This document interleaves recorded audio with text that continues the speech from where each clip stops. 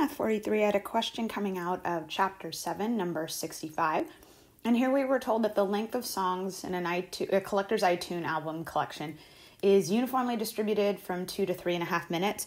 So buzzwords that I hear in there, I hear uniform, right? And I hear 2 to 3.5 minutes. So I can hear that my variable in this case, it's continuous numerical, right? Because it's basically time and the units are minutes.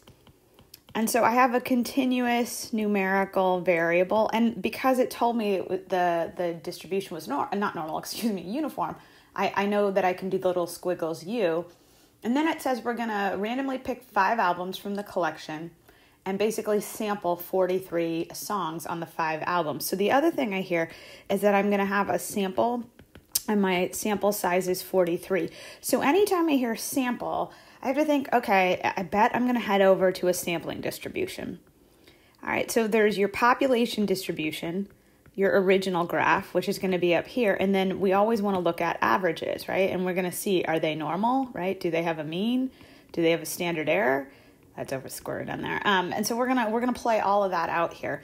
So I'm gonna start with part A, and then I'm gonna come back to this note. So part A is just saying, hey, what's the variable? And it's the length of the song in this iTunes collection album collection, and the units are minutes. And it told me it was uniformly distributed.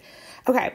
So this is where we have to kick back to chapter 5, and this is where I go to my notes. So I want you to just recall that from chapter 5, we knew that the mean formula was A plus B over 2, and here was the standard deviation formula, keeping in mind that A is always the lower number and B is the high number, right? Our min-max, our spread.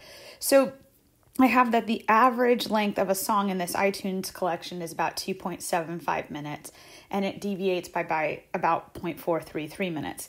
And why that's important is because when we build the sampling distributions, right, we keep the mean from our population and we take the standard deviation from our population and divide by the square root of n.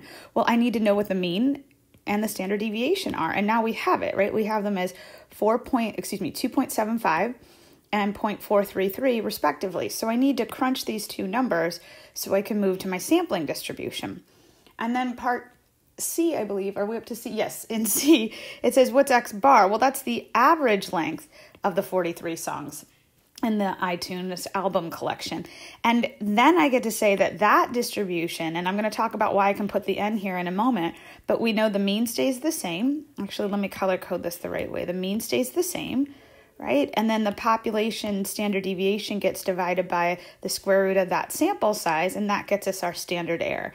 Now, I do want to talk about why I can put the N right here. So let me circle that, and that's going to be important. We're in mean land, right? So the two ways to get normality in mean land is if the population distribution is stated to be normal, right? And it wasn't, right? Our population distribution was uniform, so I didn't get normality that way.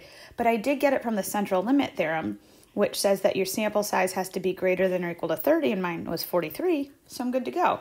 So I can put the N here, and that allows me to use normal CDF or inverse norm, depending on what question is asked of you. And for part E, they're asking for the first quartile. So the first quartile, again, this would be off of the sample mean. All right, so since we're off of the sampling distribution and the sampling distribution was normal, I'm going to use inverse norm, right? Percentile, mean, standard error, and there's my answer, right?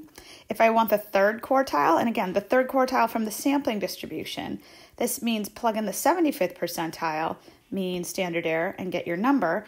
And then you would just subtract those two if you wanted to actually find the IQR. And I really want to point out that this is for the sampling distribution. If this had asked you for Q1 of the population distribution, you would have done base times height equaling 0.25. We would have gone back to that mechanics that we learned about in chapter 5, where you take base times height and you set it equal to your percentile. And the reason I would do this formula is because the population distribution was uniform, and that's the rules we have in the uniform distribution. All right, so with all of that, there is my answer to number 65. Thanks so much, everyone. Bye.